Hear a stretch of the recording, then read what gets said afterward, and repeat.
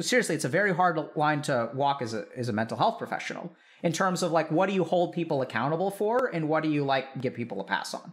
Welcome to day 3 of the goal setting and motivation curriculum for Healthy Gamer coaches. So let's start by kind of recapping what we covered so far. So day 1 was an introduction, and we sort of talked a little bit about our model of how we approach goal setting and motivation. And the crux of it is that, so the key points of like goal setting and motivation is that generally speaking, there's an abundance of information about like how to become motivated available to people, but that access to that information does not actually like catalyze behavioral change, right? There are so many YouTube videos about motivation, and yet everyone is not out there, you know, crushing it day after day after day after day. And so why is that? There are many reasons for that. We explored a couple of different things, but you know, the biggest reason that I've sort of discovered is that motivation is not like a monolithic thing. It's not like a binary thing where you have motivation or you don't have motivation. That if you look at human beings engaging in behavior, there are 3 discrete parts of that. The first is the intent.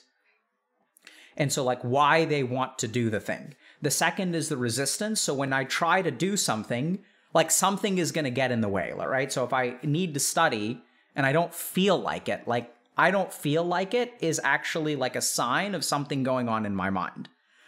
So there's intent, there's resistance, and then there's the actual action. And so we sort of shared this model with you because it's our belief at Healthy Gamer that good diagnosis precedes good treatment. We're not really diagnosing anything medical here, but I think that's just a way of sort of sharing this principle that you have to understand a problem before you can fix it. And so a big problem that I notice when you look at things like the internet is everyone talks about how to fix motivation, right? Everyone offers solutions, but what they don't do is like tailor those solutions to your specific problems. So as a coach, the real value add in your mission, your dharma, is to help clients figure out like why aren't they motivated? Like where's the actual problem so that you can leverage some degree of like understanding and fixing it. Second day, we talked about intent, right? So intent is a really, really important piece that people will set goals for themselves. And the reason that they don't meet those goals is because internally, like who they are doesn't really align with the goal that they set. So we sort of discovered that when I say to myself, I want to do something, or this is a goal that I have to set for myself, that goal can come from any number of, or 4 different places within myself. It can be a desire. And desires are born of the indriyas or the sense organs. So what I mean by this is like, if I want to play a video game, like, you know, I don't know that people in 1200 CE, like 800 years ago, really cared about the launch of WoW Classic. I don't think that they had any desire to play WoW Classic. And I know it sounds kind of silly, like duh. So then if you think about it, where does the desire to play WoW Classic comes from? It comes from a sensory experience that gives you the idea, oh, look, there's WoW Classic. So a desire comes from a sensory experience or the memory of a sensory experience. Another good example of this is when I'm walking down the street and I smell like, you know, someone cooking something. It can be like, oh, wow, that smells amazing. Now I want to eat it. So that's a desire. So a lot of times what will happen is our clients will have goals based on seeing what other people are doing. They're like, oh, look at that person on Instagram. They are so happy. I wish I had that as well. They'll read about things on the internet. Oh, like, look at this person is like so happy. I wish I had that as well. So those are desires. The next thing that tends to drive a lot of people is the idea of should. So they have this like preconceived notion based on, once again, observation of the external world or different kinds of pressures or societal constraints that will sort of tell them what they should be. And they strive to be that thing. It's not what they want to be. And I'm not talking about desire. It's not actually something that they care about or value. It's something that society or their environment is telling them that they should do. And that can actually work for driving behavior sometimes, right? So as the desperation of not failing out of college, I shouldn't fail out of college. And as that kind of emotional energy builds up and I hit that last minute panic, I can actually study because I should be studying right now. And so there are ways that shoulds can drive behaviors. But what we really discover is that sustained progress towards your goals tends to happen when people align their goals with like internally what feels good to them. And those are their values and their duties. So these are the things that you owe people that you feel obliged to do, like in service of your duty. And the cool thing about duty is that generally speaking, negative things will prevent us from engaging in a behavior unless it's aligned with duty. So when something is hard and I want it, I won't actually do it. But when something is hard and it's my duty to do it, I will do it. So this is a really fundamental thing about human behavior, that generally speaking, negative things will prevent us from engaging in a behavior unless it's aligned with a duty. And then somehow something weird and magical happens, and this is sort of the paradoxical raising awareness of the negative. This is how this kind of plays in, that when you kind of acknowledge the negative, if it's kind of aligned with your duty, it can actually drive people to do it. And you'll kind of recognize this. We see like negative manifestations of this in the world when we sort of like think about people who have martyr complexes, right? So these are people who, like, because of the martyr complex, like they view themselves as a martyr, and that really drives their behavior, right? I'm willing to take one for the team. I'm willing to be a martyr. And even the idea of martyr is someone who like dies for a cause, right? So there's something really, really powerful there that has existed within like humanity for thousands of years, that something about, like, I was reading about a monk, for example, who like apparently like did some kind of self-immolation, is political activism.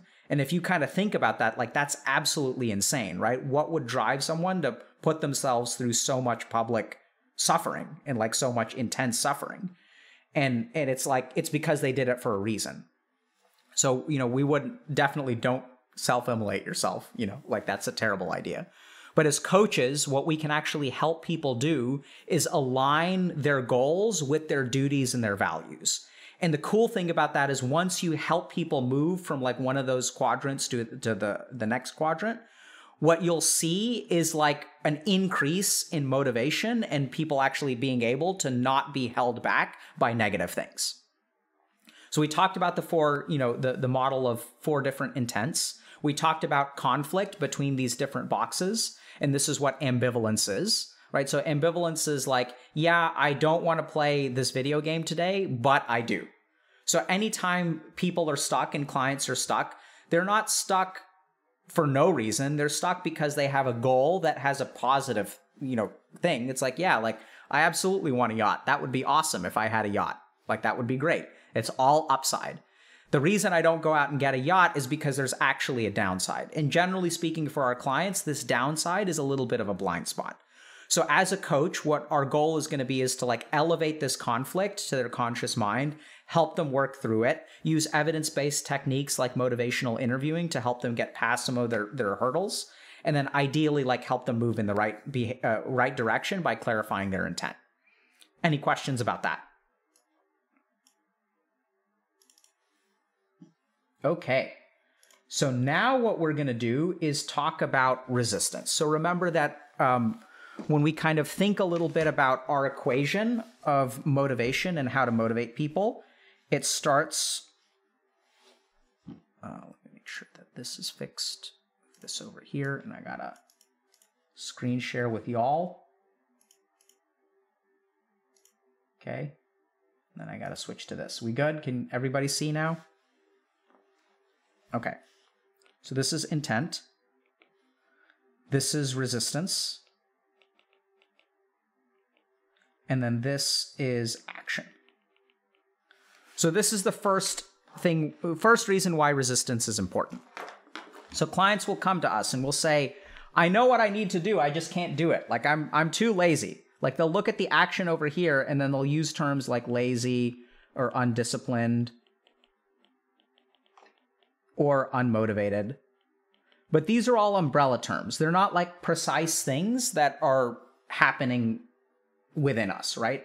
So like, even if I'm lazy, I may study for a test on one day and I won't study for a test on a different day. So it's kind of interesting because behavior isn't consistent. And so what happens is like people come up with these terms because they look at their insides and they struggle to do something, and they look at someone else's outsides. They observe someone else's external behavior without understanding their internal conflict. And then they compare their insides to other people's outsides, and they end up with these terms: lazy, undisciplined, unmotivated. Since these are umbrella terms and not real things, What that sort of means is that they're defining their problem in a way that is unactionable, right? Because like, what do you do if you're born with the lazy trait? You just suck. So there is evidence, for example, that based on the 5-factor personality model, that some people are more conscientious than other people. So we're not saying that this is, that there is no such thing as lazy. But I would say that for 90% of the clients that I've worked with who describe themselves as lazy, maybe even more than that, it's not that they're lazy or unmotivated, it's that their motivation is in a different direction from where they want it to be. And there's a process that you can use to sort of uncover someone's motivation, uncover someone's discipline, and help them be less lazy. So what really gets in the way is resistance. Okay, so what's y'all's experience of resistance with a client? Do you guys know what that means? How would you know if a client is resistant? What kind of stuff would you hear them say? I want to, but. Very good. So let's start with the signs of resistance. How do we detect resistance? I want to, comma, but, ... What else? How do you detect resistance in a client? It's hard. It's hard. Excellent. What else? I can't. Very good. I can't. What else? I'm not that. Very good. I'm not that. What else? It's not possible. Very good. What else? I don't know how. Very good. What else?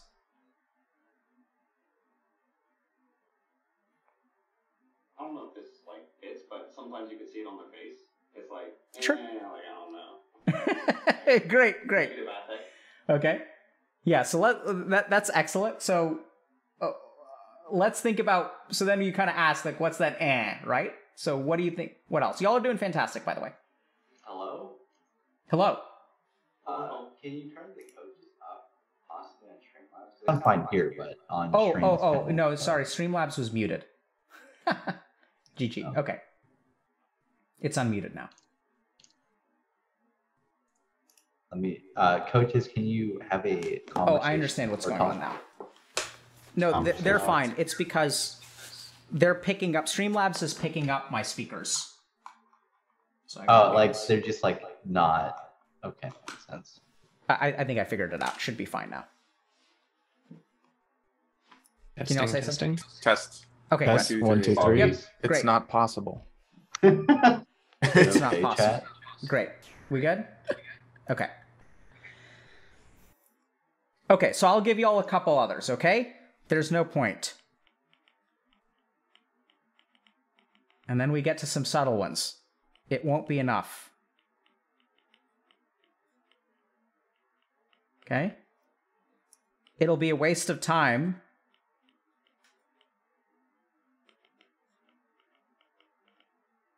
If it doesn't work. How do I know it'll work?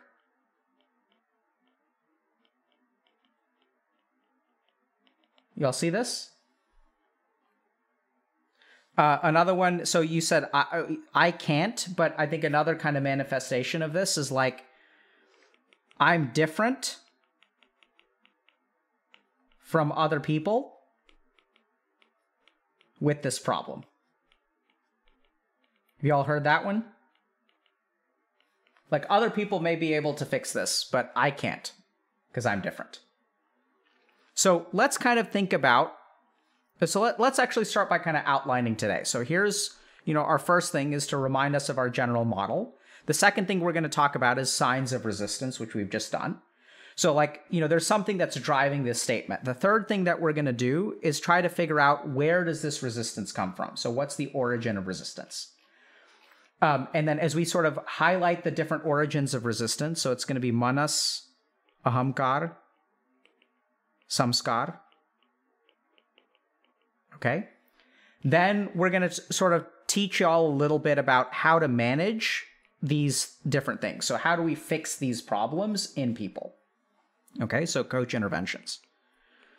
And remember that the key goal of this kind of curriculum and this teaching is not necessarily to give y'all techniques. Y'all will certainly see those in the manuals and stuff. I think this kind of explicit knowledge can certainly be useful, right? So once y'all know what resistance looks like explicitly, it'll help you pick it up more easily. But to help you develop a good theoretical framework so that when someone comes in with a unique problem that we haven't prepped you for, you understand the principles of the game.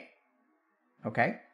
And so the other key thing to remember here is that I would say that resistance is the most important contribution that you can make. Like, clients are pretty good. I think clients can be good at figuring out their own intents. You can use processes like journaling and stuff like that to figure out your own intent. You can even use like tips like action planning and like tips for, how to set appropriate goals. I think those are pretty, accessible for self-work. Part of the reason that we emphasize resistance so much for coaches is because this is the thing that it's the hardest for clients to do on their own. And the reason for that is this is what their thought process manifests as, but this is not the problem, right? This is the manifestation of the resistance, which is actually coming from these three things. So I'd say resistance is the biggest blind spot for our clients, and therefore you are the best at sort of fixing it. So let me ask y'all something. Have y'all ever tried to play chess against yourself? Yes. Yeah. How does that work? Super difficult. What's hard about playing chess against yourself? Because you know the other player's moves. Exactly, right? So like, how much can you learn? How much can you discover new things about playing chess through playing chess against yourself versus playing against a different person? You're limited by your own perspective. So it's really hard to discover anything new. And this is why coaching, this is why the main value add you have is in resistance. Because you can sort of figure out intent on your own. You can figure out actions and goal setting on your own. But discovering your own resistance is like playing a game of chess against yourself. Because it's the same mind that's in conflict. You guys get that? There's like, if we look at the resistance, I want this, right? That's me being white in terms of the chess pieces, right? So that's me playing on the white side of the board. And then there's the black side of the board. But the second I spin that chessboard around and start playing from the opposing viewpoint, it's actually one mind that's like generating both of the move sets. So discovery becomes very, very hard, and like tricking yourself in chess is like really hard because you know exactly what the other person's thinking. All of the thoughts are coming from the same place, so it's very hard to make a discovery. So if y'all take nothing else away from the training, really try to focus on today and the importance of today, because as coaches, the whole point is that you are able to recognize your client's blind spots. You're able to decipher these things, which they're not going to be able to decipher within themselves. And part of this is, there's good science behind this as well. So these also include things like cognitive biases, right? So this also includes things like schemas from cognitive behavioral therapy. So like, I'm different from other people is a cognitive bias.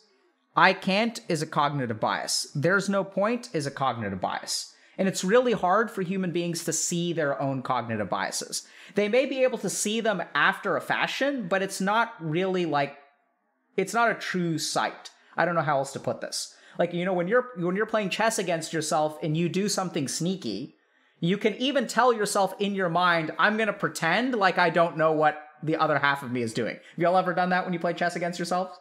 Like, you're going to pretend, right? You're going to be like, okay, like, I'm not going to detect that right away. Because if I was playing white in this situation, I wouldn't see what black was trying to do.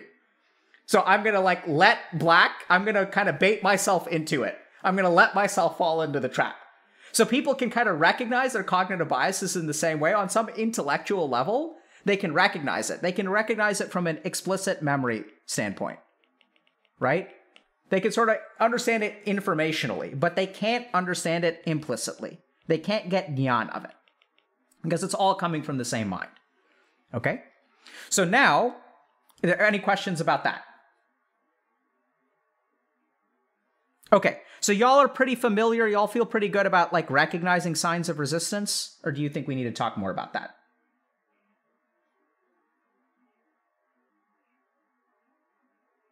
I'm feel pretty comfortable. Okay, great. So now let's try to think a little bit about where does this resistance come from? There's a question in chat. So self-coaching is impossible even with awareness. Y'all see, like, this is a classic example. So I'm not saying it's impossible.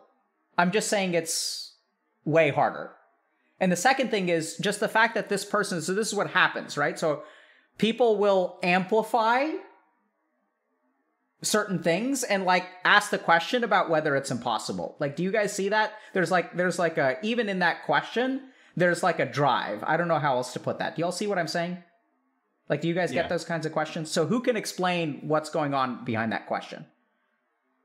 There's like a hopelessness, like it won't work for me. Like, right? Do you mean that like this won't work for me? Yeah, so it can be that way, but what I'd sort of guess from that person's perspective is that they're resistant to engage in coaching, and they're like asking for a yes or no question that will give them license to not try coaching. Y'all see that? Right? Because like, I'm not going to say it's impossible, and they're like, okay, great, so I can do it. Like, I don't need coaching. Easy. I can do it on my own. Right? So it's so interesting how people's questions like can even be a sign of resistance. Anyway, so I'm going to try to ignore chat. So let's kind of move on. So where do you guys think this resistance comes from? Let's move on to step 3. Origins of resistance. And I know I've sort of given you all the answer, but let's kind of walk through it.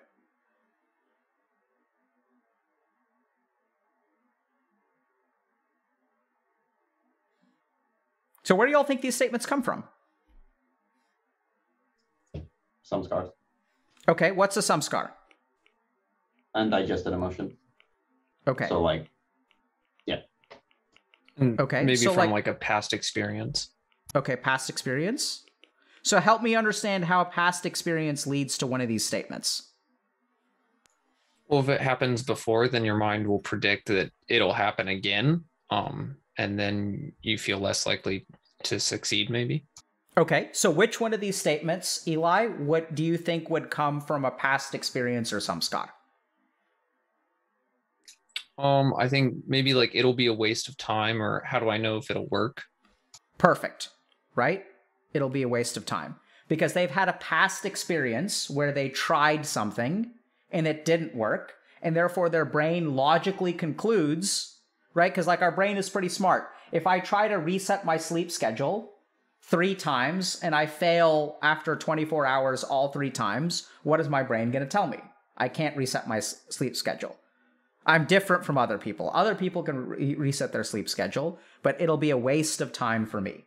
And therefore they stop trying. That's the resistance, and they never act. Excellent.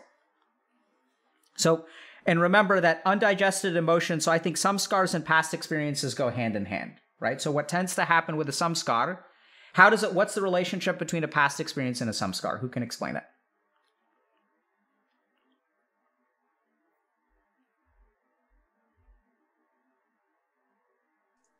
It builds an identity. Okay, so we'll get to identity in a second. So what's the relationship between past experience and samskar?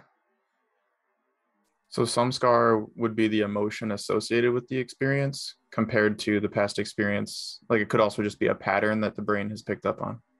Excellent, right? So this is what happens. We have past experience. I got dumped. And that comes with emotion. And then what happens is after I get dumped, I distract myself. I'm going to play a game. I'm going to get hammered. And then that emotion goes dormant. And then what happens is our brain, our buddhi, scans the present. And the next time I get into a relationship, it's like, hey, we've done this before. You remember what happened last time? And then I engage in the relationship. Samskar activates.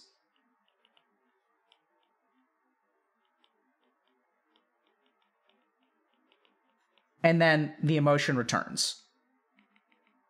And then even though I'm dating someone new, I feel like I'm going to get dumped. And then since I feel like I'm going to get dumped, I'm going to say, let's think about how that would manifest. I don't know if this relationship is going to work, even though I want it to work and I like the person I'm dating. Right? And what's driving that is this emotion that returns. We good there? And so then what happens is each experience, so we can have experience number 1, experience number 2, and experience number 3. And each of those will elevate the negative emotion. And over time, the samskar will become very strong, and then I'll never date again. Okay? And so that emotion kind of returns. Very good. So let's talk, so y'all can kind of see that, like, you know, what do you think are the emotions that relate? What do you think are, like, let's list out the emotions that relate to these statements. So what do you think that our clients feel that cause them to be resistant to taking action?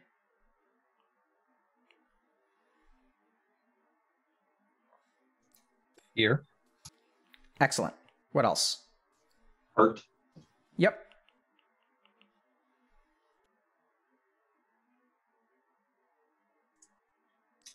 Shame. Excellent. What else? Pressure. Embarrassment. Pressure. Yeah. Embarrassment. What else? You are doing great.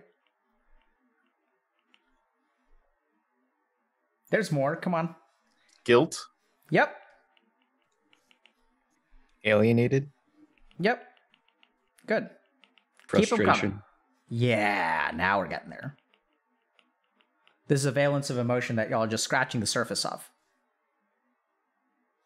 What else? What's in the frustration bucket? Powerless. Yeah. What else?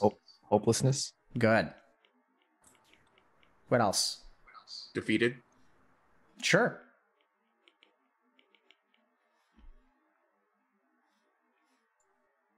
Lonely. Resentment. What would you say? Lonely. Lonely. Absolutely. Resentment. Anger. Right? There's a lot of that stuff in there. And so here's the thing, especially for our population that's relatively alexithymic, they're not going to be aware of this. Like, when they think about, let's say, I want to become financially independent, move out of my parents' house, this is not what they associate that goal with. But if I want to move out of my parents' house, that means that I'm living where? With your parents. And if I'm living with my parents at my age, what emotions come with that? Shame. Anger. Absolutely, right? All of the above. And so the challenge is that, you know, they look at the goal, right? And they're like, oh yeah, like I want to move out and I'm going to be independent. Like it's going to be so great. But there's no point. I've tried it before.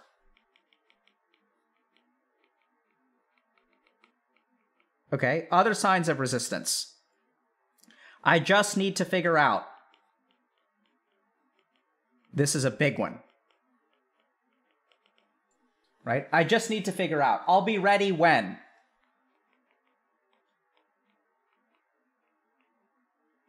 When? Oh, I'll ask this person out after I lose 20 pounds. I'll apply for a job when I've had something reasonable to put on my resume. You know, I want to take this course before I do this. Right? These are all signs. Huh? Sorry. Yeah. Where would we put the idea of, like, not willing to start until there's a guarantee of success? Beautiful. We'll get there. Okay. Right? So did we not get there at all?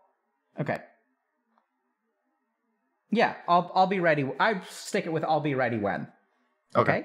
So and let's just talk about that for now. So you know, I'll apply when I'm sure that my application is perfect.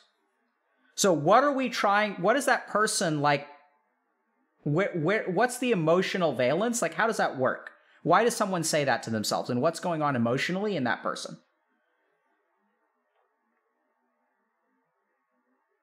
I would imagine that they predict like a there'd be a really strong negative experience if it didn't work out. So they want to make sure that it does work out to avoid that. Exactly. Well said, right? In a nutshell. So I cannot afford to feel the negative consequence of the rejection. Therefore, I'm going to stack the deck in my favor to make sure that I don't get hurt. It is avoidance of emotion.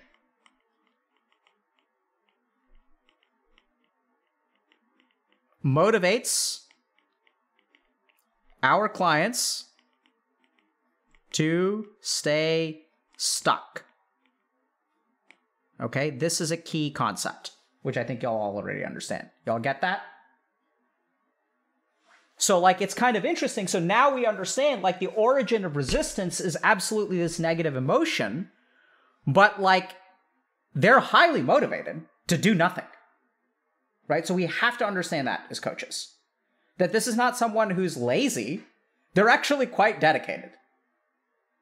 You know, like, you have to work really hard, and you have to emotionally suppress a lot of shame to keep playing video games all day long when you're like 26 and going nowhere in life.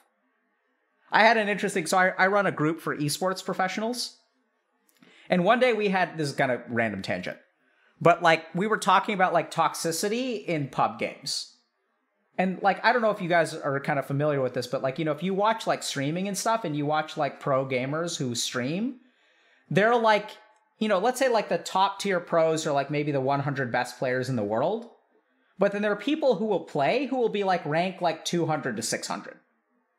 And just imagine what it feels like to be like a rank 200 person, right? You've dedicated 10 years of your life. You're one of the best 200 people in the world. And you never go to even a tier 2 tournament. And like, what does it feel like to be that person? And so it's kind of interesting because, you know, when we're trying to understand like the toxicity of those players, like understanding what their internal emotional state is like makes so much more sense. Because like, you know, what's their prospects for the future? Like they don't really have much, right? If I've been playing Dota for about 10 years and I'm trying to go pro and I haven't made it yet, like what is going to happen? You know? So I think that a lot of times, if you think about people like our clients who feel really stuck, and by the way, stuck doesn't necessarily have to mean living in your mom's basement, right? So stuck can mean like being in a relationship that you don't think is the right one for you, but you're afraid to leave because you're afraid that this is the best it's going to get. So you try really, really, really hard to make this relationship work, even though all the signals are saying you should GTFO. But you're not sure if you can find someone else. That can be resistance. Resistance can be like successfully having like a good job where you make 6 figures a year, but you're not really happy on a day-to-day basis and you feel burnt out and you're not really sure like how to make a change in your life. You know, and you kind of spend your days looking at Instagrams of people who have quit their job and are traveling the world, but you don't have the balls to do it. You know, because that would be stupid. It would be throwing away everything that I built.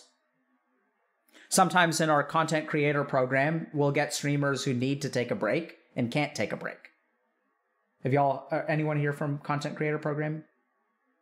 Yeah, so Steve, have you encountered that? Yeah, I've had a couple creators who very much fall into that basket of like, I'm not allowed to have bad feelings because I'm a successful streamer, right? I'm not allowed to take a break because I made it. And if I leave, I'll never be heard from again. Right? So if they're not allowed to have bad feelings, where do those feelings go, Steve, when they have bad feelings? They get turned into some scars. Absolutely. And then some scars do what in terms of their life? How does it affect their life? It recurs and grows over time and makes everything harder. So what? Absolutely. So that's the key thing. So like this crap is there. You've purchased this crap by your actions and your circumstances. And then the more that we suppress it, it goes dormant and then manifests as resistance. Shows up looking like this. And the interesting thing is that if you look at these statements, there's no emotion in these statements. Right? I want to, but it's hard. I can't. It's logical. Here are all of the reasons why I can't. Let me use logic. I'm a different kind of person. That applies to other people, but not to me. Once again, logic. It's not possible. Logic. Logic, logic, logic, logic, logic. But buried beneath it is emotion. And these people stay stuck because these beliefs, the energy that drives these beliefs is purely emotional. Okay? So it could be some scars, emotions, so this is one of the key origins of resistance. Now let's talk about Ahamkara. So what is Ahamkara? Sense of I or ego. The sense of I, right? Shit. So what happens over time is as we develop negative experiences in the manas, we develop an ego that actually protects us from our negative emotions. So remember that the ego is the bouncer of the mind. So when we feel an insecurity, what does the ego do? What are the signs that the ego is active? Comparison. Put other people's up. Very good. Comparison. What else? Maybe like logic or over-explaining. Yep. So I'm going to call it bullying buddhi. So we'll explain that in a second. Gets bullied. What else? Or let's talk about that now. So remember that when someone is egotistical, they will take their intellect or their logic and they'll bully it into crafting a logical story that supports their viewpoint. So we see this all the time in politics. We see this all the time in terms of like psychological defense mechanisms, right? Like people will like justifications and rationalizations are good examples of this in like Western psychology. So, oh yeah, it's not my fault that I cheated on my partner. My partner wasn't emotionally available to me, so what choice did I have? Right? It's a rationalization. I didn't do anything wrong. They drove me to do it. I had no choice. And if you try to logically argue with that person, you won't get anywhere. So the tricky thing about the Ahamkara, you can also see this all over the internet. Like you look at any argument on the internet. My favorite is like looking at when you have these like people arguing about like strategies and games and like they'll say like, oh, this is a dumb idea. And they'll just like argue against each other until the end of time. And usually like one of them's an idiot. They'll never recognize it. And then you could tell by the downvotes. Because like one person has like a bunch of upvotes and one person has a bunch of downvotes.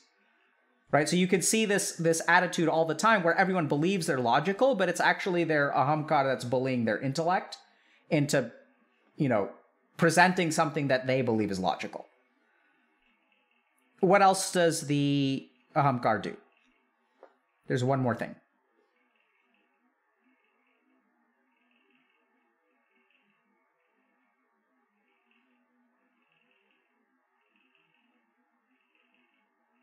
What do noobs on the internet do when their logic is refuted? Put themselves up, put others down. Absolutely, right? So pump themselves up. When I say something stupid on the internet and I don't have a logical leg to stand on, I'll be like 1v1 mid. Let's go, noob.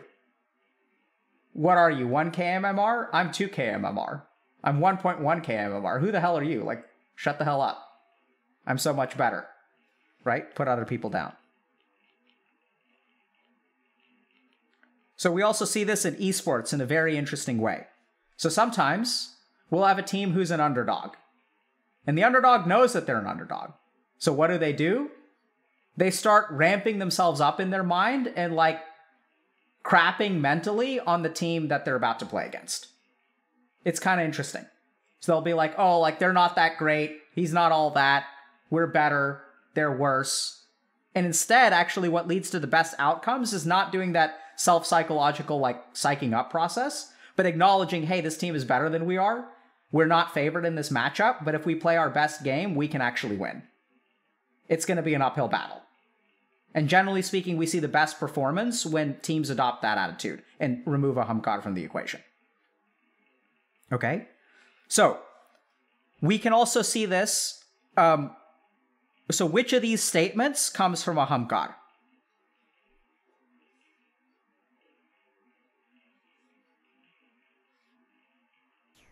I've tried this. Okay, I've tried this before. I'm not that. Yeah, this is the big one, right? What else? Not possible. Okay, sure. So here's what I'd say. If you just look at the subject, right? So like some of these include I'm different from other people. I'm not that. And some of these are like externally pointed, right? There's no point. Now this may be a Ahamkara too, because if I view myself as a failure, then there's no point. Y'all see that? So this is good. I mean, the truth is that any of these statements can be coming from Manas or Ahamkara. And remember that the two intertwine, right? It's not like Manas or Ahamkara. Anytime you have negative emotion in the Manas, the Ahamkara is going to activate. So the two play hand in hand. But in short, sometimes what's going to happen is our clients will have a sense of identity that prevents them from acting. And what do I mean by that? Or do y'all understand what I mean by that? What do y'all think?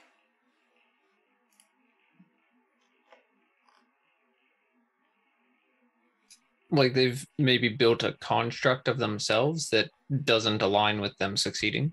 Absolutely. That's beautifully put, right? So this is the kind of thing where like, oh, disciplined people could do this, but I can't do it because I'm not disciplined. And as long as they have that belief there, their likelihood of success is going to be very, very low, right? So this is why like you'll have these like, you know, feel good success blogs that's like, have faith in yourself. You know, develop confidence in yourself. Like if you look at like, you know, pick up or red pill kind of stuff, right? They're like, you got to present confidence because like women are attracted to confidence. Just be confident, bro. Here's how you become confident. You know, so it's sort of this idea that like who we are factors into our perception of success. And so we have a part of our brain that basically does this calculation, which is like, you know, gain minus loss times percent of success. So this is an equation that our brain is running all the time. And so like what happens is if I have an identity that views me as a failure and this number goes down, my motivation is going to be very, very low. Right? So these are the two major sources or three major sources of resistance. So now the question becomes, how do we help clients with Manas and Ahamkara? Or Samskara and Ahamkara? What's our playbook? Sorry, just here? a quick question for the gain minus loss equation. Does that equal motivation or resistance? That's a good question. Let me think about that. I would say like this calculation results in action or inaction is what's on the right side of the equal sign. I'd say it's like percent likelihood of action.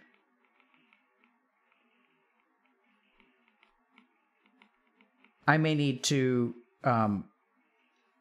redeem myself tomorrow once I think about it. But I think that's what we're talking about. I think it should be fair. Does that make sense to y'all? Or is that a mistake? The likelihood of action, I think, is what we're talking about here. Okay? So, what do we do with Manas, Samskara, and Ahamkara? How do we manage these as coaches?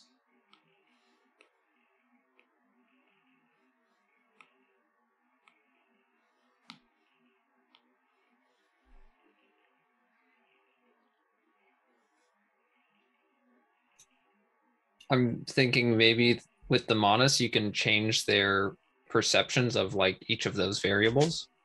Okay, very good. Right? So the first thing that we can do is when you say change their perception, I'm going to divide that into two pieces. One is we can uncover emotion. Right? So their perception is like this statement. So in order to change their perception, what we have to do is uncover the emotion. And once you've uncovered the emotion, then you can start to metabolize it. Right? So this is what we call emotional catharsis. It's what we call the aha moment as well. That's maybe more nyan, but the two go hand in hand.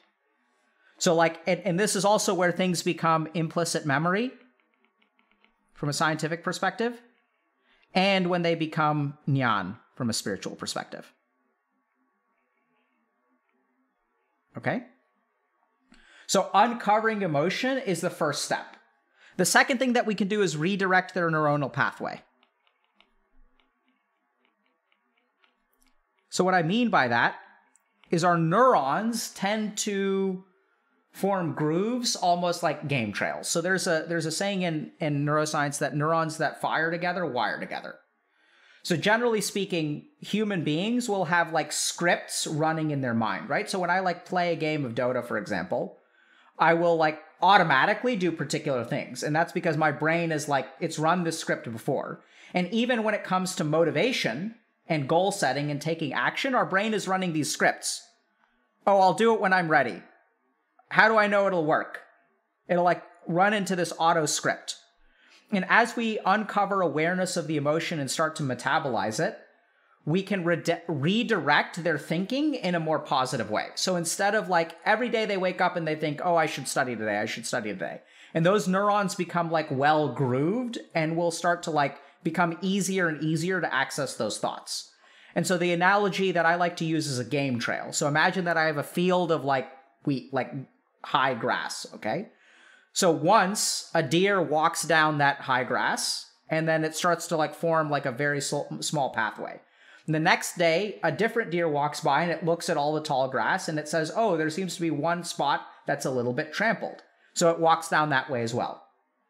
Third day, a third deer comes by, tramples the grass a little bit more. And now suddenly the grass has been trampled so much that a rabbit can even walk down it. You don't have to be a deer. And then a field mouse, and then lots of animals start to use the game trail. And so over time, the way that we start thinking becomes more and more solidified.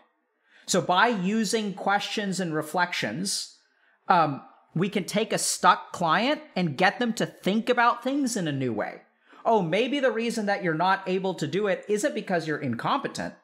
It actually has to do with like you have an immense amount of shame that is holding you back. It's almost like your brain is trying to protect you from being hurt. Because every time you've done this before, you've gotten absolutely destroyed. So I could totally see why you wouldn't want to do it again. And oddly enough, that interpretation and sort of helping people like reinterpret their understanding will actually redirect their neuronal pathways and start to catalyze change.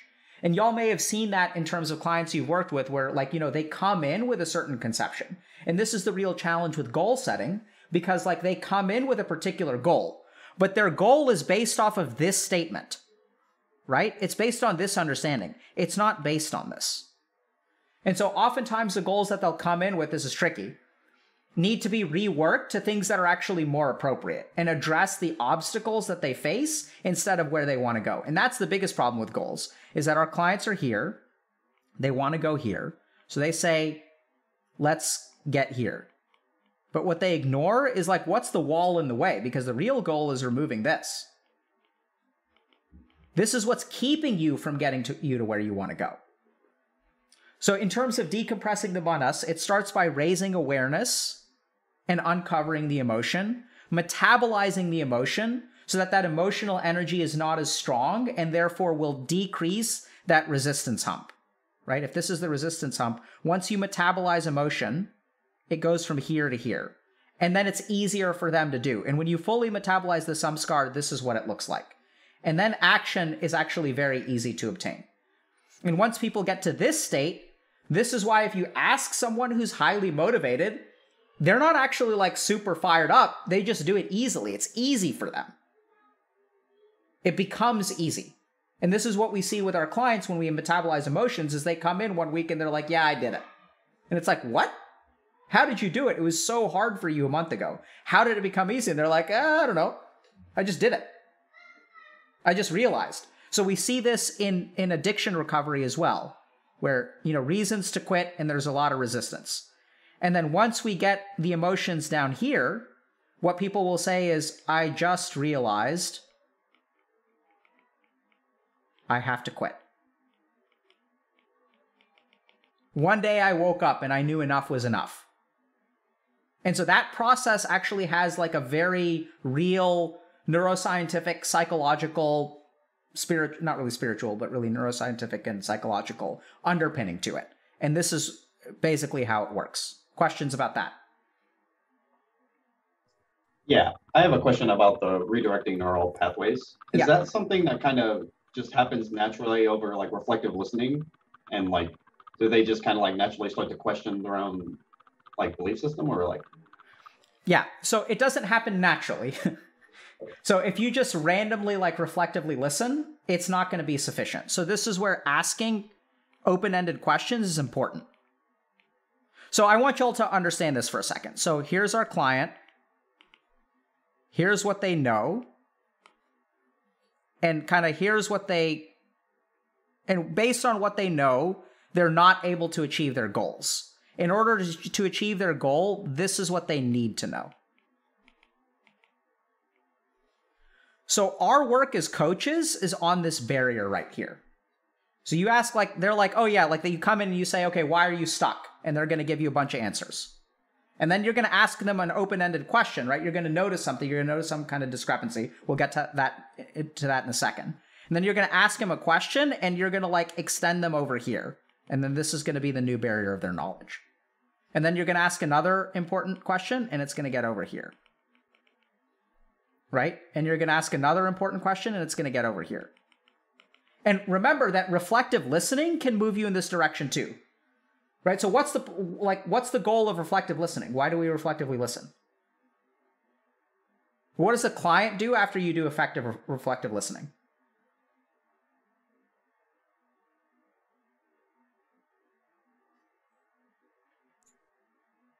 Maybe like whatever emotion they had kind of gets amplified a little bit. Absolutely, right? It uncovers stuff. Right? So this barrier gets advanced through open-ended questions and reflective listening. And this is also why we sometimes ask you, like, this is kind of read my mind question. But when you have a client who's on the brink of leaving and quitting coaching, what should you do? Validate and reflectively listen. Sort of. That's not actually what I advocate most of the time when y'all feel that way. Because y'all have been doing that. Don't we throw what we call like a Hail Mary? Absolutely. So help me understand why that's important, Brian. Well, it's kind of important because we kind of like step out what we would normally do as a coach, and we kind of like put everything like on the table, and more or less we kind of like not like review what we say, but like, hey, this is what I'm seeing, and like here's the situation, and like we just like lay it on them. Absolutely, right? So what a Hail Mary is they're right here and they're stuck and coaching is not working for them. And what we're going to do is like point this out to them. And it's almost like a traumatic shift. And it's like, hey, so in the past, I understand that coaching is not working for you and that you want to quit. So in the past, when things aren't working for you, is your usual response to quit. This is precisely why you can't quit. Because every time when things don't work out, you don't persevere. And you're just doing it again. Right? Their interpersonal pathology, they'll bring into coaching. And so that's your opportunity to say that, like, look, I know this hasn't been working. I'd like to work on it. I'd like to figure this out. And if you're with me, I'm confident that we can do it. And I can see why you're concerned. Like, I can see why you're complaining because I haven't done the best job. Maybe I should have been doing this. Maybe I should have been doing this. And at the same time, like, you're asking me for suggestions and I'm giving them to you, and then you don't actually try them. And then you conclude that it isn't working. So, like, what do you want to do at this point? If you want to quit, you're more than welcome to. Like, seriously, like, maybe it's not a good fit. But I really, like, here's what I'm seeing in terms of your patterns and what you tend to do. And so you kind of like lay it all out there. You kind of toss out a Hail Mary. And usually, so then it sort of happens. It's like the testing moment. Either you catch the pass and you score a touchdown, or it fumbles and they're GG'd out. But remember that our job as coaches is to help them, not keep them there. And so sometimes desperate times call for desperate measures. And if you need to throw a Hail Mary, you need to throw a Hail Mary. Okay? But generally speaking, our goal is to, use these techniques to help them understand, how emotions are actually controlling them. And then once they understand how emotions are controlling them, then they can start to work on it. And then their chance of like engaging in action goes up. Does that make sense, Jake? Okay. So I recognize that we started late today. It's 12:15. So if y'all need to step out, y'all are welcome to. Otherwise, I'll try to wrap up in 15 minutes. Is that cool? Okay. So now let's talk about Ahamkara. So I'll kind of speed run this a little bit. So as y'all have already said, as people pile up with emotions, what they end up doing is forming identities of themselves. And oftentimes this identity destroys their motivation.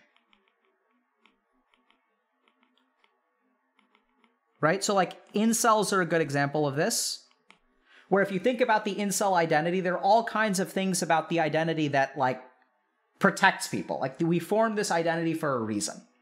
Okay? So like the other examples are like people with a victim complex. Right? So this is another protective identity. Because if I'm always the victim and the world is a mean place and I'm dealing with tons of, like everyone's being unfair to me, what does that protect me from? The emotions. Which ones? Let's be more specific. Okay. The shame of I'm wrong. Absolutely. Not even the shame. It protects you from I'm wrong. Because if you're a victim, who's at fault? The other person. Absolutely. Anyone but me. Right? So we can see like why people form victim complexes. Because they're incredibly protective. Like you never have to take responsibility as long as you're the victim. I'm not saying that victims don't exist. Like absolutely people are victims. And this is the real challenge, is that even as a psychiatrist, right? Like when you're dealing with someone with trauma, it's really tricky. Or if you're dealing with someone with mental illness, for example. So let's say like someone with bipolar disorder. There's a very fine line. You have an illness. Do you deserve compassion? Absolutely. Do you deserve support? Absolutely. Do you sometimes get a free pass from time to time? Absolutely. But do you get to blame everything on being bipolar? No. And this can be very hard for people to understand. Do you get a free pass from time to time? Absolutely. Oh, it wasn't my fault. I was manic. And so I did a bunch of stuff. Like, sure, like I can get that, right? People literally can't control their actions with their manic. Question is, how'd you become manic in the first place? Did you stop taking your medication? Did you start using drugs? Did you stop coming to therapy? So anytime there's kind of a victim complex, we have to be kind of careful, because if the victim is sort of saying, I'm wrong or I've been wronged and it's not my fault, what it also means is that they're giving up their agency. They're giving up their control. So as a coach, like for a lot of people with Ahamkara, we have to be really, really careful about what they're giving up by adopting their identity. And by pointing out to them that if you are doomed to be single, you're giving up any kind of power that you have to like enter into a relationship. Right? So like seriously, it's a very hard line to walk as a mental health professional, in terms of like, what do you hold people accountable for and what do you like give people a pass on? Another good example of this is like people who lose their ADHD stimulant medication. It's like they're more likely to lose their medication because they have ADHD and they're like impulsive and forgetful. And at the same time, like sometimes people are selling it because one bottle can sell for like $1,000. And so how do you know? It's tough. The point is that they're going to form some kind of identity based on their experiences. And as long as that identity is where they're operating from, it's going to color everything that they can try. It's going to color their like calculations about what's going to happen. Okay? So how do we deal with Ahamkara? Any ideas?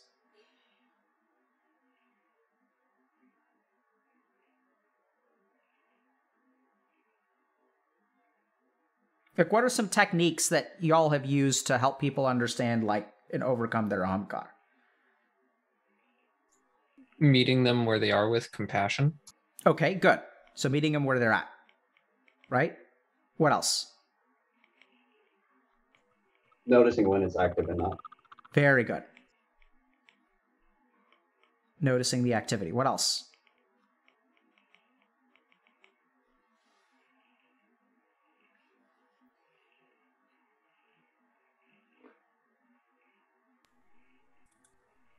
Understanding where it came from. Excellent. Understanding the origin. Okay. So. Reflecting it back. Yep. Excellent. Okay. So now we get to like, you know, kind of practical questions. So like, who does this make you? So if you're trying to get to the Ahamkara in a very explicit sense and show them this Ahamkara, how did you get to be like this?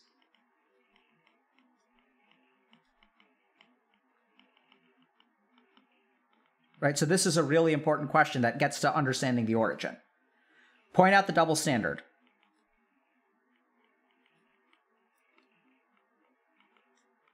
So, once again, from our content creator program, y'all have content creators that never want to take a break and can't afford to take a break.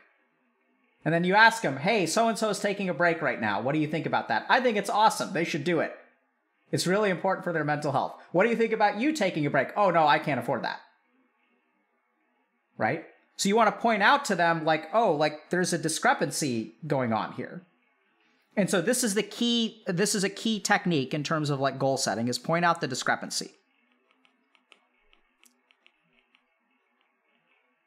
Right? So you'll get that these are open-ended questions, which y'all already know how to ask. But as a coach, when you're targeting a particular thing and you understand what you're targeting, it should shape your open-ended question. It's not a random reflective listening or a random open-ended question. You don't want to ask an open-ended question over here and then one over here. You want to ask this one, then this one, and then this one. And get them in the direction that you need to go. So in terms of meeting them where they're at, you don't ask this one first. You meet them here. You find the barrier of their understanding. And you extend the barrier of their understanding through like key questions and like statements. And then you kind of focus on the discrepancy, right? Like this can be important for goal setting as well as like emotions and Ahamkara and things like that. You can ask questions like, how would your life be different if? What would be the advantage of ... What would it make you feel like if you could? Right? The second thing that we're going to do is point out their reluctance. So I use the word reluctance here, slightly different from resistance. So I think resistance is something that we understand, but reluctance is a better way to frame things for your clients. Because reluctance implies who's in control.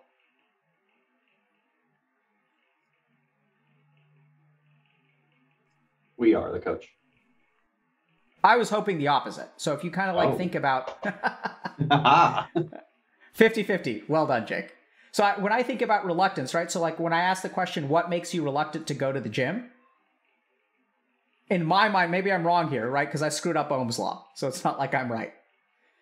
So this could be some weird frame that I've developed that doesn't actually translate and make sense for other human beings. Happens from time to time. But when I think about what makes you reluctant to go to the gym, it sort of implies that the control is within the client's hand. Does that make sense? If not, Jake, I'd love to hear your perspective because chances are you're right.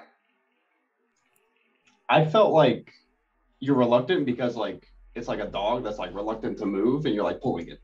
Like I'm leading. That's where I see. So I think that makes sense. So I think, once again, I think it's my fault for not setting the stage properly. That's why I'm sort of using a different word, because I think what you're describing is resistance. So like if you're trying to take the client somewhere and they don't want to go there, that's resistance. Hence the whole point. So I totally get where you're coming from. I think it's basically, you know, the model that we use is what you sort of said. So that's why I'm sort of suggesting that y'all change the word when you're talking to the client. And you kind of use like, what makes you reluctant to go to the gym? Because what you're sort of saying is that ultimately it's within their control.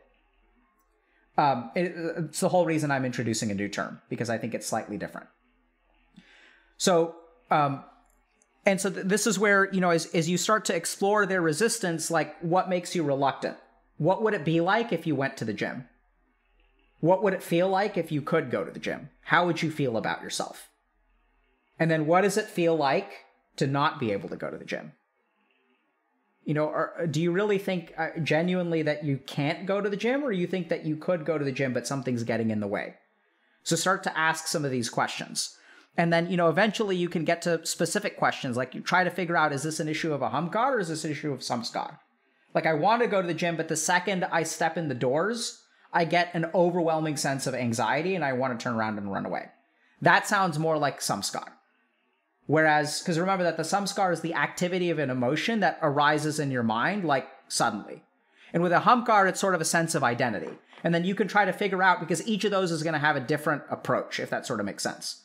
One is going to be combating the samskar in the present. And the second is sort of like, if I believe I'm someone who can never get healthy, you have to sort of address that from an Ahamkara standpoint. Okay? The other important thing here when dealing with resistance is you need to be really focused on like actions versus outcomes. Okay? So our clients will sometimes have perfectionistic mindsets. And the perfectionistic mindset comes from resistance. So what's going to happen if they like have this perfectionistic mindset and they try to do something is that they're going to fail. And then it's going to destroy their motivation, right? Decreases motivation. So what you want to try to frame things as is like what I'd call the price of tuition, right? Like emphasize that what we're doing here, working towards your goal, is like a long-term thing. It's not a success or a failure. It's not even binary. We'll talk about this a little bit more tomorrow, but in terms of how to frame goals, but that it's a long-term engagement because it takes time to figure these things out. And this is where your attitude as a coach is going to be really important, because this is one of the things that we do as coaches that you will not recognize that you are doing and your client will not recognize that you are doing, but you are absolutely doing, which is modeling behavior. So remember that just like we learned slang, your client is going to be picking up things from you. So when your client sets a goal for themselves and they fail and they come in and they feel like a failure and you don't treat them like a failure, that's going to start to rewire their neurons, right? So sometimes clients will get this question, how do I change my self-talk? And the answer is by listening to someone else who like talks to you in a different way. So if we look at why do some people have negative self-talk? It's not like random. They have negative self-talk because they were conditioned to have negative self-talk. They had emotionally abusive parents who always blamed them for everything. And so then they learned how to talk to themselves like in a blaming kind of way. And so as a coach, as you model a certain approach to failure, they will start to like pick up on that. And eventually what will happen, remember, the goal of coaching is to have your client no longer need to come. And why is that? How does that work? It's because the process that you do with them, they're able to like do on their own. Right? So when they come in and they fail, and you're like, wow, man, that sucks. You're expressing empathy. You're expressing compassion. Hey, by the way, you don't have to beat yourself up. I'm noticing that you beat yourself up. What's up with that? Where does that come from? I'm noticing that I'm kind of wondering, because I've heard you kind of say certain things. You know, do you sometimes, like, are you surprised at all that you failed? Because I've heard you say some things that would make me think that, like, you were actually expecting to fail. That on some deep level, like, you thought that you were going to fail because you are a failure. What do you think about that? And they're like, oh, shit. I never quite, like, yeah, it's absolutely true, but I never realized that. Then you ask the next question. If you actually believe you're a failure and you expect to fail, what do you think that does to your chances of success? They're like, oh my God. And then you've done something really magical there. Because what you've managed to do is you managed to say that it's not you that's being a failure. It's your belief that you're a failure that causes you to fail. So I want y'all to answer this question. Okay? Please get it right. I am a failure. I believe I am a failure, which causes me to fail. What's the difference between these two statements? One is a fact. Absolutely. What's the other one? There's like distance, Feeling. it's like a belief. Yeah. Distance. Emotion. Right? This is it. When your clients get distance, when the facts that control their life become emotions, their life can change. Huge, huge impact. Happens subtly, happens slowly, happens because you model it. Okay? So the next thing to kind of emphasize is that when you're dealing with failures, when you're dealing with clients who set goals, we want to focus as coaches on patterns, not outcomes. Okay? So this is going to be one of the ways that we kind of become action-oriented. But like asking your clients, like, what's the pattern here? So I'll give you guys like a good example of this, right? So someone says, okay, I want to start eating healthy. I'm going to adopt a diet. I did it for 4 days and then I screwed up. I couldn't even last a week. I failed. GG. I suck. I can't diet. I'm undisciplined. I'm lazy. Right? So what we want to notice is like, what's the pattern? Like why were you able to succeed for 4 days? And then what happened on day 5? What happened on day 4? So I am a failure. As you look at the pattern, oh, like, my mom called me and like yelled at me because, she thought I was a terrible person. And on day 5, I ate whatever. I broke my diet. Or I stayed up too late playing video games. And it was like 3 a.m. and I got the munchies. Or my friends came over and we all got high. And then I got the munchies. Right? So like, as you point out the patterns and things, this is important because the responsibility of the success or the failure no longer is in the person. It has to do with the actions or the environment. And then what happens is as you guys like point out these patterns instead of, oh, you're lazy and you suck at life. Oh, like that's interesting. So it seems like you're able to diet fine unless you're smoking pot. What do you think about that? And then what we kind of get to is like, then we kind of enter the realm of motivational interviewing. What's more important? Dieting or getting high? And then what you'll uncover is actually getting high is more important because I have anxiety. And so then what they're actually choosing, they don't realize this, right? They're like, oh, I just suck. But what they're actually choosing is dieting versus anxiety. Or dieting versus social interaction. And it's like, well, no wonder you don't diet. And once you say that to them, it's like a light bulb goes off. Oh, it's not just because I'm an idiot. It's like, oh, there's an actual cost. And then you can work on clarifying the intent and you can overcome the resistance and then they'll actually diet, right? You can start to set appropriate goals. The goal is not to diet because as long as your friends are coming over and you're getting high, there's no point in dieting. But this is what they do, right? They focus on the goal. They're like, I need to lose weight. I need a diet. And then they beat themselves up when they fail, whereas they don't realize that the reason they're failing is because they're getting high and getting the munchies. So if you really want to succeed, what you have to focus on is setting limits around marijuana use and like seeing those friends. Or you need to focus on getting sober first. Or what you want to do is conclude, hey, I'm not willing to do that. I like my friends and I like getting high. So it's cool. So then like, let's forget about dieting and then pick something else that you want to work on. Right? And then if you say, okay, then let's forget about dieting, what are they going to do? They're going to resist that. Absolutely. Right? What are they going to say? Whoa, whoa, whoa, whoa. No, I want to do that. And then, so when they say, whoa, whoa, whoa, whoa, what comes next? I don't want to give it up. Whoa, whoa, whoa. I don't want to give up dieting. What the fuck? That's where motivation comes from. You have done your job as a coach because they came in saying, I want to diet, but I don't want to diet. And now through this verbal jujitsu, which is what most of like these MI techniques are, they're telling you, I don't want to give up dieting. Hold on a second. I'm not ready to give up on that goal. Well, and don't show them that you've tricked them into being motivated. Got to be sneaky. And then you're like, wait, why don't you want to give it up? Help me understand that. Ooh, clarification of intent. reinforcing stuff, is they start to voice it and they start to tell you, well, it's important to me because of this. All of those statements are going to build motivation.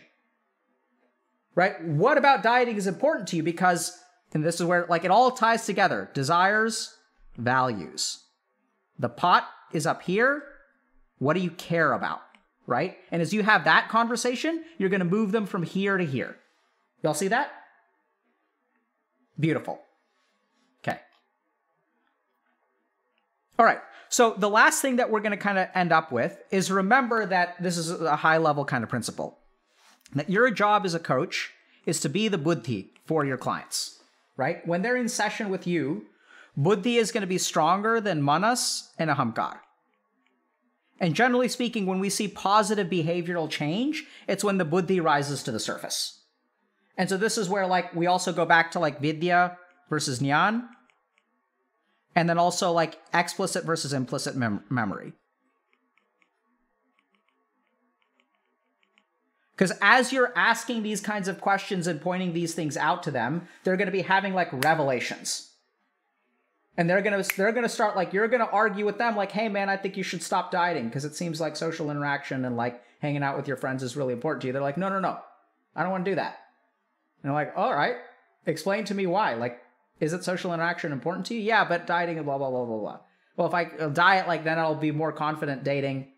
And so then it kind of comes down to, and then you kind of like, lay out a specific goal, which is, the next time your friends want to come over, I think what you really have to ask yourself is what's more important to you? Seeing my friends now, or like recognizing that I'm taking one step towards like being confident in myself so I can find a romantic partner? What's more important to you as a person? And once you kind of get down that track and you put the choice to them, you put the cost to them, they'll start to make the right choice. Questions? Going back to one of the things in Ahamkara when we were talking about reluctance, it sounded a lot like that was reluctance is where the barrier between what they know and need to know is. Yeah.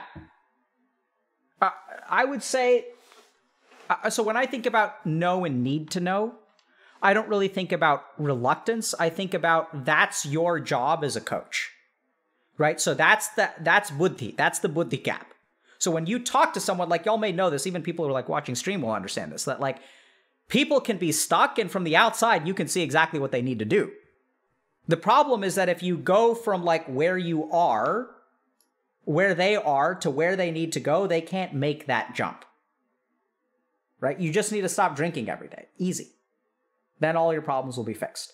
So that knowledge gap is kind of where you use reflective listening. Like there may be resistance right there, but as you use these kinds of questions, you'll start to move them along the gap. The issue about reluctance is a way to access what their resistance is. And it's like a question that kind of empowers them. So the reason you want to say like, okay, what's your reluctance? It's asking that question is exploring that barrier. Does that make sense? Because they haven't really thought about it. Or what they've thought about is in one direction, but they've missed something else. Because generally speaking, if they found the right answer, they probably would have changed. Right? All of our clients have made progress on their own in 1,000 different dimensions. And so if you think about, why do they get stuck in some places and don't get stuck in other places? Those are the places that they need you as a coach to help them sort of sort through. Does that help?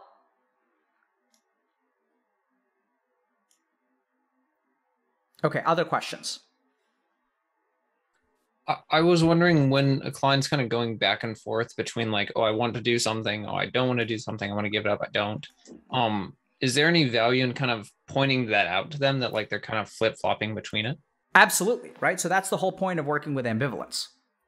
So the value of that is, first of all, there's like a lot of like shame, right? So if I set a goal for myself and I don't understand why I can't accomplish it, I end up beating myself up. It affects my ahamkara, right? If it solidifies enough, then I start to think of myself as someone who's like an idiot, can't do anything. And then that in turn is going to affect all my neuroscientific calculations of success and make me prone to not do it. So as you start to point out to them, oh, there's like actually a good reason to not diet, right? Because like smoking pot is like really important for your anxiety. As you kind of point that out to them, there's a lot of subtle advantages. The first is that it'll break apart the cycle of, oh, I suck and therefore I'm a failure and stuff like that. So it'll start to chip away at it because you're not stupid. It's just a choice between A and B. And we'll get to this in goal setting in a second.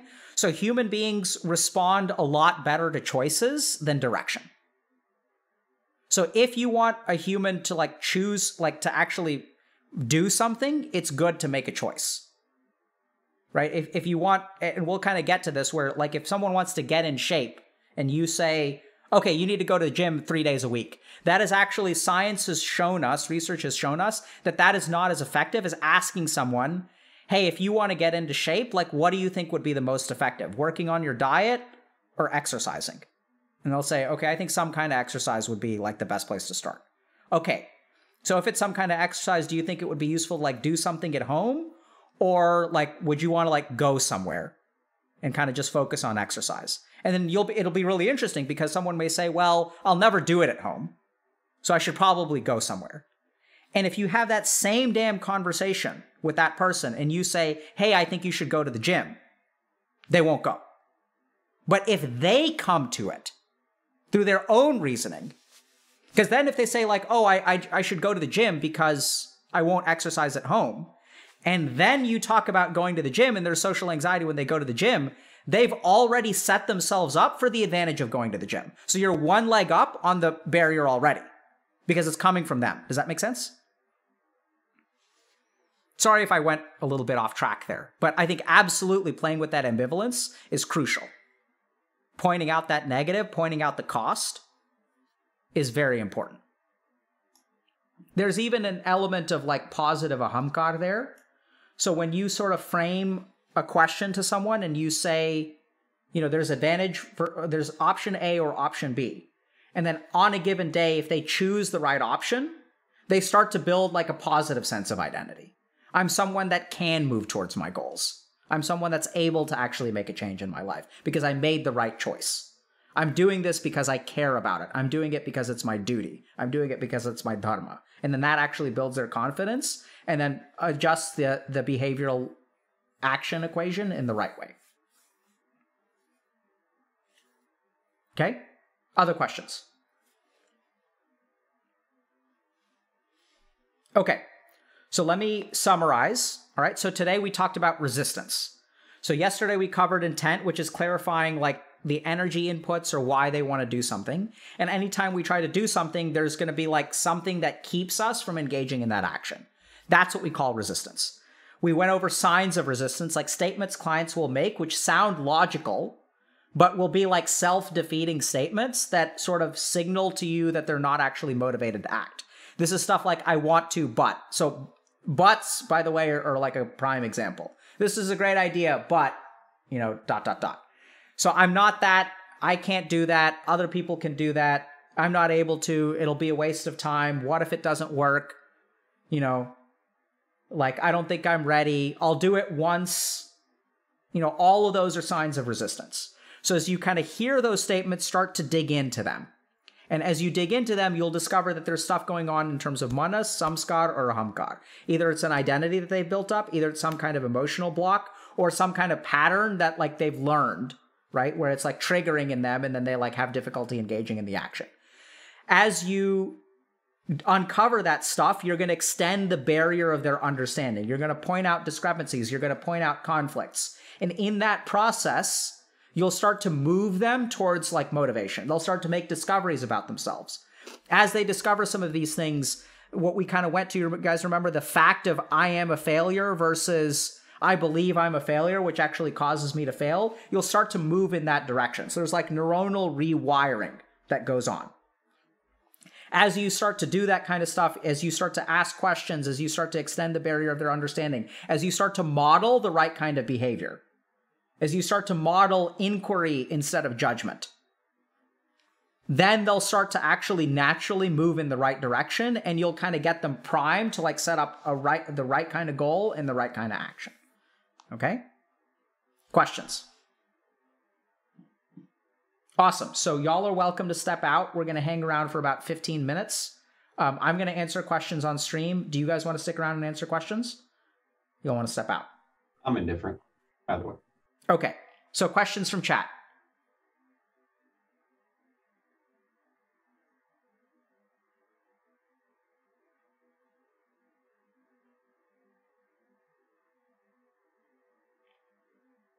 Okay. So what would a coach do if they ask, what's your reluctance? And the client says, I don't know.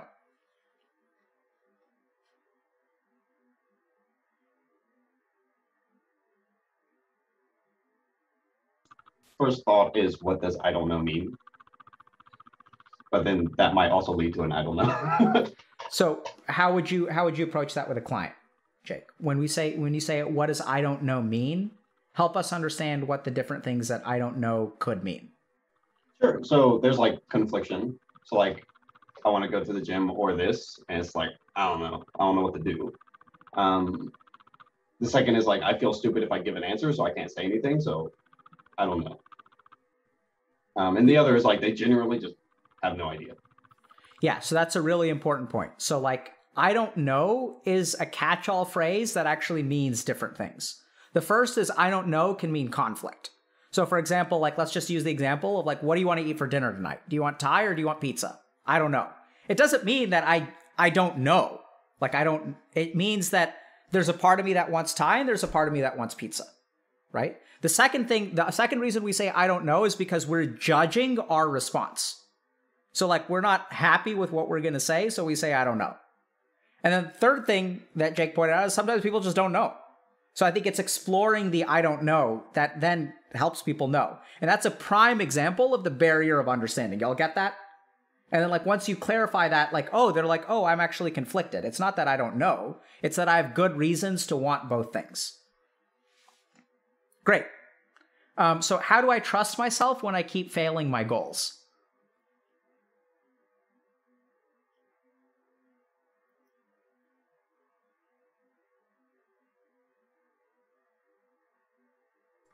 I think this goes back to the idea of like judging yourself based on the outcomes. Right? I mean, in the exact same situation, we can argue you're still trying. Right? If you have repetitive goals that you keep attempting, then that's positive progress because you're still attempting. Right, so there's a reframe there. Any other perspectives? How would y'all help a client who comes in and says, how do I trust myself when I keep failing my goals? So one option is like, you may keep failing, but at least you keep trying. And if we really think about who's more likely to succeed in the end, the person who fails once or the person who keeps failing? It's interesting, right? I think I would explore like how they're coming up with their goals and like what makes them keep failing at these goals and like what makes them not trust themselves and maybe try and reiterate what goals they have. Right? Well said. So it's exploring. It's all about extending the barrier of understanding. So here's the last one that I'd end up with. How do I trust myself when I keep failing my goals? Jake, what are you thinking? You thinking what I'm thinking? Yeah, I'm like, why is how much you trust yourself based on like whether or not you succeed in a goal? Great. Right? So what's the relationship between trust and failing? And I'd even go as far as to say that what's the cause and what's the effect? Do you fail to trust yourself because you keep failing? Or is it the lack of trust you have in yourself that causes you to fail? Right? So this we see a lot with clients. It's a self-fulfilling prophecy. And they confuse one with the other. Do I believe I'm a failure because I keep failing? Or do I keep failing because I believe I'm a failure? And so that revelation can be incredibly empowering for people. Oh, crap. Like, I'm setting myself up to fail. Great answers, by the way. Okay. I'm trying to find a good question.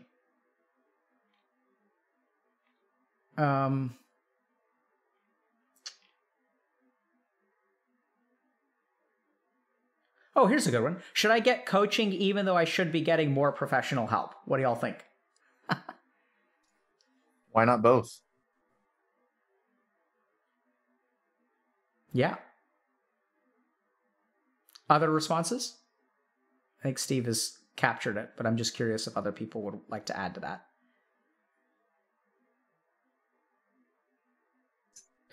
I don't know exactly how I'd approach this, but I feel like they already know what it is that they want to do. I'd point that out in some way. Absolutely. So what do you think this person should do, Eli?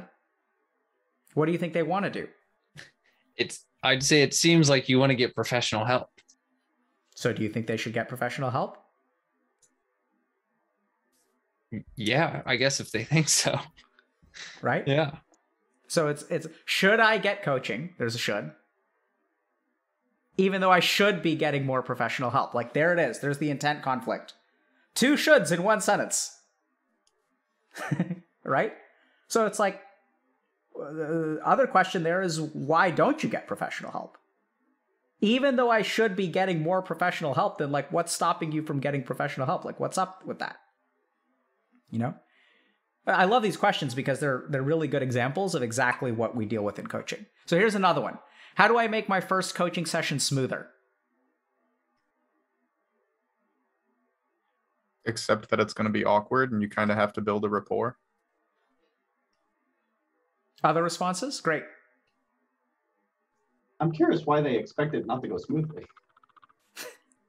Right? Or why they expect it to go smoothly. Or why it has to go smooth in the first place.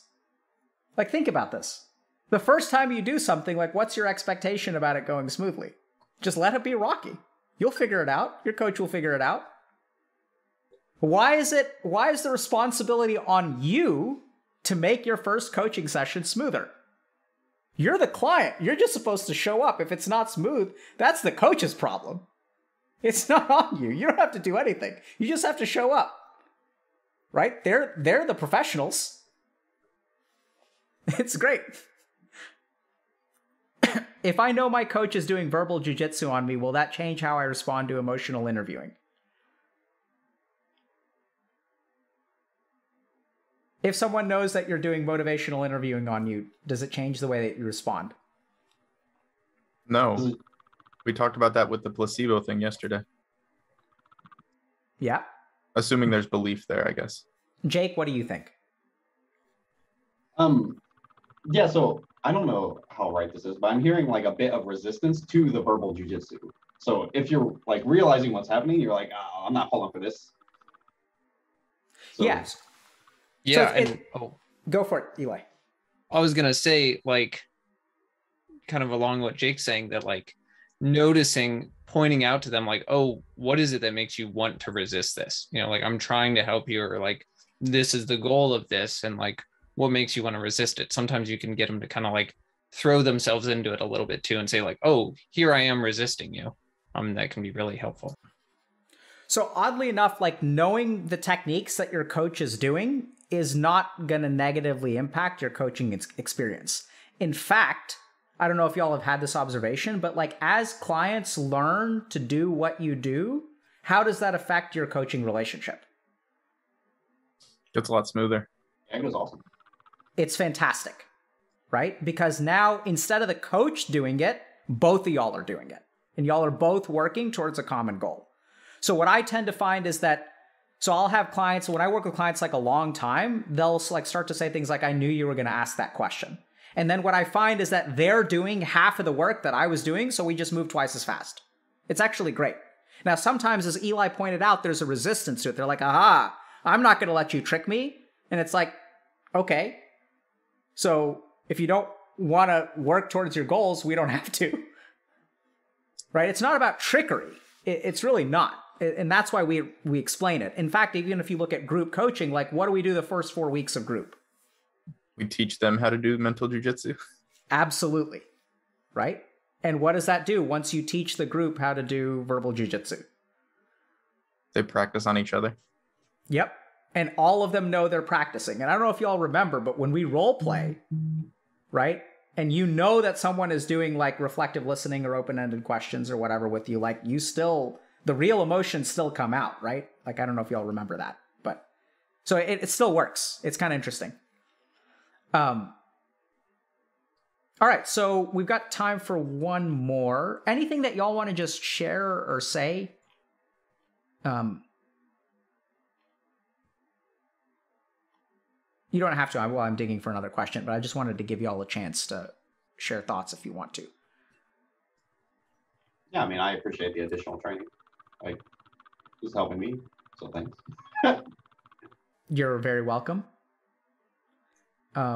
One thing I guess I would say real quick is it seems like a lot of the questions kind of have it's like there's a lot of negative anticipation of like what could happen in coaching. And I would say that in my experience, a lot of times that gets dispelled pretty quickly over the course of a few sessions.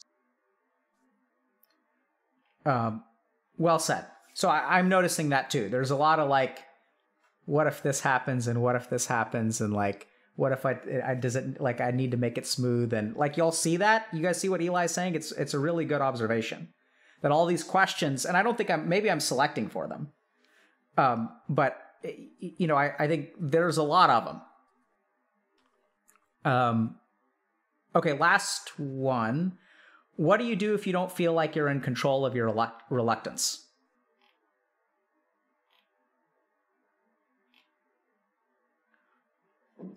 That sounds like something the coach should help you work on. Like, that sounds like a person's taking too much pressure on of the relationship.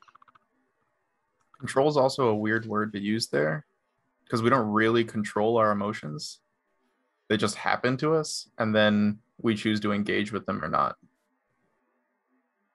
See, that's the aha moment. So like y'all see in that question, it's a question that's setting you up to fail, because if you're like, no one's in control of their reluctance. If we were in control of our reluctance, we wouldn't be reluctant, right? And so it's like teaching this person that core concept, that it starts like there's nothing special. Like if you're not in control of your reluctance, that's where everyone begins, right? It's like, that's perfectly acceptable. And why are you trying to control it? It's how you react to it, how you respond to it, that ultimately is going to determine your success or failure. But if you're getting caught up with not being in control of it, then you're like, oh my God, I'm doing this wrong. No, you're doing it just like every other human being who's ever done it on the planet. But you get so caught up in the fact that I'm not in control of my reluctance that you don't actually learn how to deal with it. So this is another thing that we kind of do, is more implicit at this point, but we sort of made it explicit early on in terms of our coach curriculum, is that we're not trying to control, right? We're trying to make choices. We're not trying to like, it's not like a win or lose or like absolute control versus like, that's not how it works. It's muddy. It's messy. And once you kind of acknowledge that, once you actually surrender the idea of control, once you acknowledge that, hey, I'm not in control of this, and sometimes the reluctance is going to win, but sometimes I'm going to win too. That's when you start to make positive progress. Okay, last question. How common is resistance?